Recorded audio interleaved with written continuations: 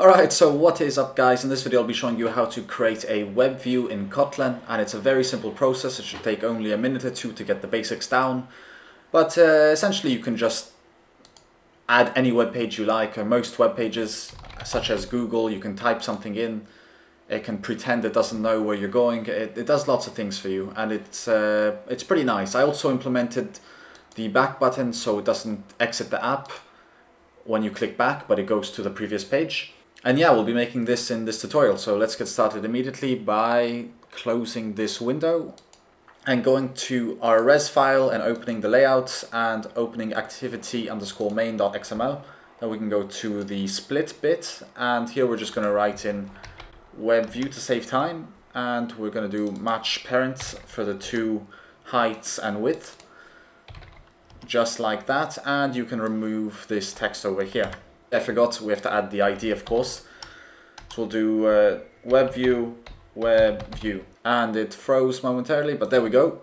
Then we can go to our main activity file, and inside here we're going to write a method called WebView setup, and let's just make it down here. Private function of WebView setup.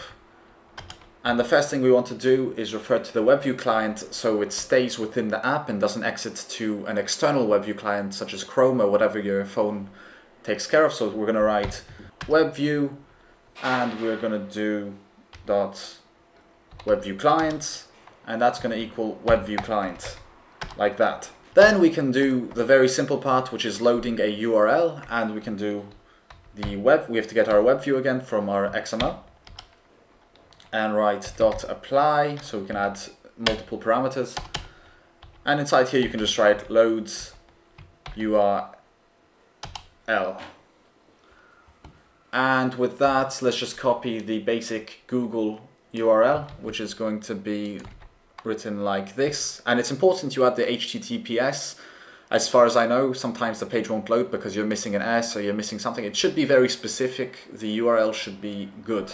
And then that's essentially all you need actually to make this work. But of course we want to add a few other things, such as maybe you want your JavaScript enabled. You can just type in settings and you can write JavaScript enabled, and you're going to set that to true in case you need JavaScript. It's going to give you an error or like a warning, and we're just going to suppress that warning because it said some things might not work properly if you enable this, and that's fine.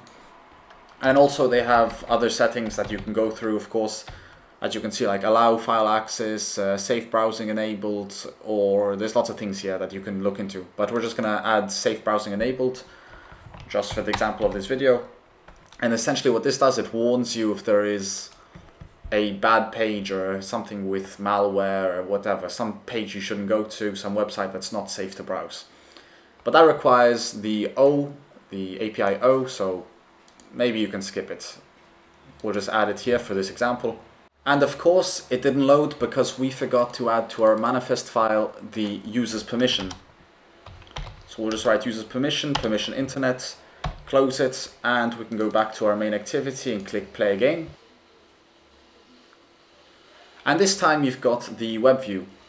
You can click on it, it doesn't get out of the app, and it works pretty great. But the only problem we have now is that when you click back, it exits the app instead of just going back in the web view. So to fix this, we will go down here and create another function.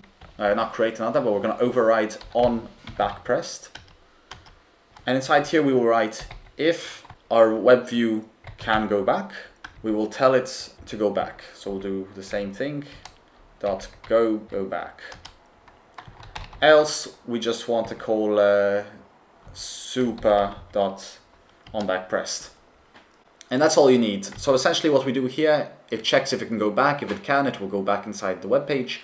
Otherwise, it will just go back to whatever was before that. So if you open the app, it will go to the home screen. If you opened an intent, it will go back to the main activity.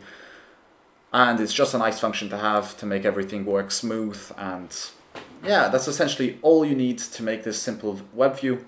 And now if you try typing something such as a duck, and we go to duck, and we go to images, you'll see we have all these ducks, but that's not the point. Now if you want to go back, it just works fine. It's a great web view, it's very simple to implement, and yeah, that's all I have to share with you guys in this tutorial. If you like this video, leave a like, otherwise dislike it, I guess. I don't know where I'm going with this. But I'll see you guys in a different video.